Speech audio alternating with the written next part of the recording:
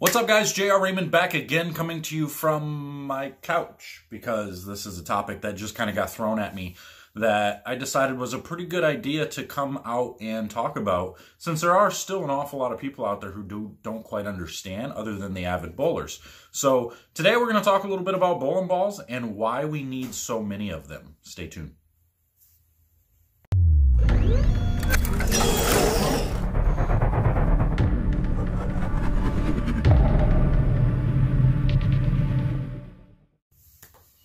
All right, welcome back. So the big topic for the day is actually why do you need so many bowling balls? You see those people, they walk in, they've got 6 or 9 or 12 or 15 or 18 bowling balls, and they walk into a bowling center with that many bowling balls, and you always get stopped by somebody, and they always say, "Boy, you got an awful lot of bowling balls. Do you really need that many?" And you always just kind of smile, and you're like, yeah, it's, you try not to explain it too much because it would take a long time and you're not sure they would understand it anyway. So you always just say, yeah, they always, I got a bunch that do a different thing. And they just kind of give you that look like, do a different thing. It's a round ball. What are you talking about? So it's confusing for some people. They don't get it. And then I always like to use the variable, or I like to use the comparison to like golf. I'll compare golf a lot to bowling. But you don't walk onto a golf course with just 1 or 2 clubs. You're not going to go out there with a 7-iron unless you're tin cup and play the entire course. Like it doesn't happen. It can't happen. If you want to be successful, you can't do that. So you're not going to walk into a bowling center with just 1 bowling ball most times. Now you can get away with it in league. If you just bowl in a place, you bowl 1 time a week and you go there, that's the only place you bowl, so you know the characteristics, you know what's going to happen, you know what that 1 ball does, and that ball works for you. That's fine. Nothing wrong with that at all. Now, the difference comes in is if you like to leave town and go bowl tournaments, or if you go bowl PBA events or even big amateur events. If you try to go in there with just 1 bowling ball, most times it's not going to go too well for you, because you're trying to compete with people who have multiple bowling balls, who have the ability to changing bowling balls at any time to give them a ball reaction that they want. Now, when we say ball reaction, that's another thing that comes into play, is they always say, well, what is that? Well, ball reaction, I guess, to put it simply, is just the way that your ball curves as it goes down the lane, or the way that it hooks, because I know I catch flack from people all the time because I call it curving, whatever. But it's the shape that the ball makes as it curves or hooks down the lane. And some do different things than others. Inside those bowling balls, there is what they call a core. And then there's an inner core and an outer core, or an inner filler that wraps around the core. And then there's the cover stock that wraps around the inner filler. All play a role in your ball reaction. That inner core is shaped, and it's a heavy piece that isn't put inside a bowling ball. It's shaped to give you a little bit of, to take the stability out of a roll. So if you just take a normal bowling ball that is symmetric and has no difference at all, it's just a round ball, and you roll it, it's just going to roll and roll and roll, and it's going to roll forward. But now you put an awkward shaped piece, a heavy piece of awkward core in it, and you roll it. Now that's going to start to tumble, and it's going to make your ball kind of, I guess you'd say wobble a little bit.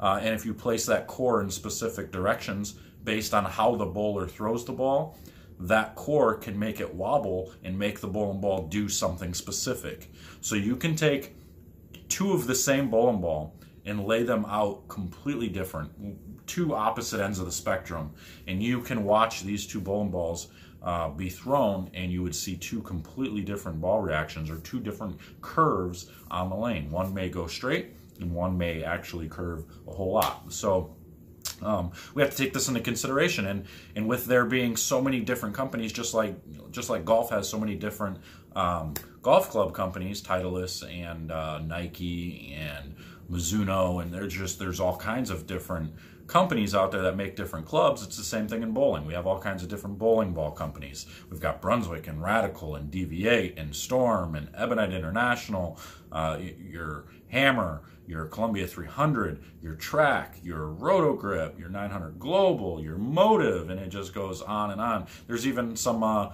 companies who aren't quite as well recognized, like I don't know if Lane 1's still around, but I know Legends and I guess it's the Swag company now. They're still around. They're making stuff. They actually just sent us some bowling balls to do some reviews on, so stay tuned for that. We're going to be doing those. A couple of Swag bowling balls we're going to put holes in, and we're going to do reviews on those as well, so you guys can see what those ones are all about. But anyway, so there's all kinds of different bowling ball companies who make different bowling balls, and they all have different characteristics.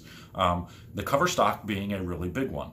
How that cover stock or that outer shell of the bowling ball is made, and the firmness, the durometer of it, if you take a durometer to it, the softness or the hardness of that cover stock can determine an awful lot, because those bowling balls create friction on the lane, and the lane has oil on them. So a harder cover stock bowling ball technically is going to slip down the lane or slide down the lane a little bit more than a softer cover stock durometer ball. Or I wouldn't even know how to say it. I know the tool is called a durometer, but I don't know what is it when you use a durometer on a ball. You durometerite it? I don't know. So call me stupid. I don't know. I don't know what it's called. But you're testing the hardness of the bowling ball. So the softer bowling balls are going to dig in. It's almost like think of like snow tires. If you pump up a tire as much as you possibly can to make it as hard as possible, they're going to slip and they're not going to gain as much traction in the snow. But if you take some air out of those tires, now more of that tire actually touches the snow and it starts to dig in a little bit. That softness creates a little bit more friction. So it's kind of like that. The softness of the bowling ball sees more friction on the lane. So the cover stocks mean a big deal to go along with the cores inside of the bowling balls. And then you've got a whole different way of looking at it is when you're putting 3 holes in the ball, now you're taking weight out of it in certain spots, and you're making it you're sitting the core in there, like we talked about with layouts. You're making the core sit in specific spots to make the ball roll in certain ways. So for those who just maybe don't understand why there's so many bowling balls or why people carry so many bowling balls, it's because you've got to make different shots. It's just like going to a par 3. You're going to use, if it's 150 yards, you're going to use an 8-iron. You know, you're not going to pull your driver out on a par 3 150-yard shot. You need a different club. You know, so just like if you're on a short pattern, you're going to need something like a urethane ball or a really strong ball that's going to roll early and smooth.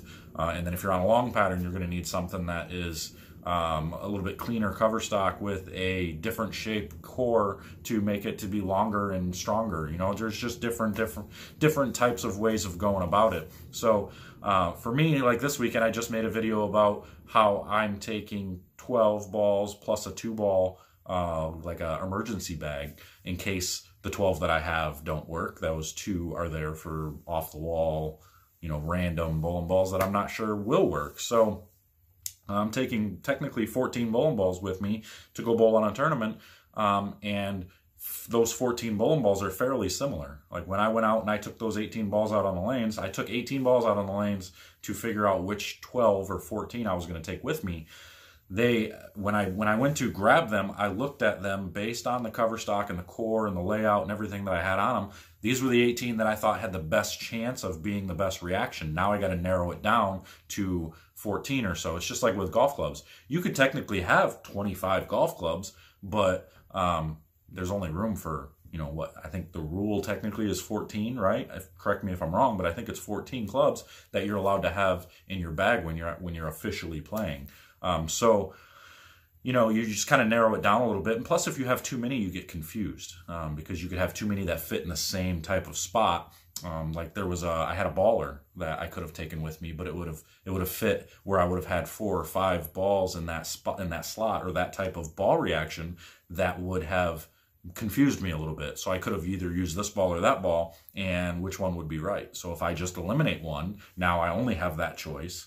Now you can kind of just use your hand and manipulate it and roll it differently to make it do something different. So this was just, I know this is probably a little bit confusing for the beginner bowler, but just trust me on this. There's a reason why bowlers walk around with a lot of bowling balls, and it's not because they want to show off how much money they have and how many bowling balls they buy. It's because, you know, conditions are different everywhere, and from lane to lane it's different. I know they look the same, but from lane to lane and from pair to pair, the lanes play completely different, and you're going to need a different ball most times. So I hope this helps for those who don't quite understand why there's so many bowling balls out there. But if it doesn't, I'm sorry. I'm just trying to give you a little bit of a heads up. If it does, cool. Give me a thumbs up, give me a comment. But that's all I got for you. So I hope you guys enjoy. Make sure to subscribe, hit that like button, and until we see you guys next time, I'm out. See ya.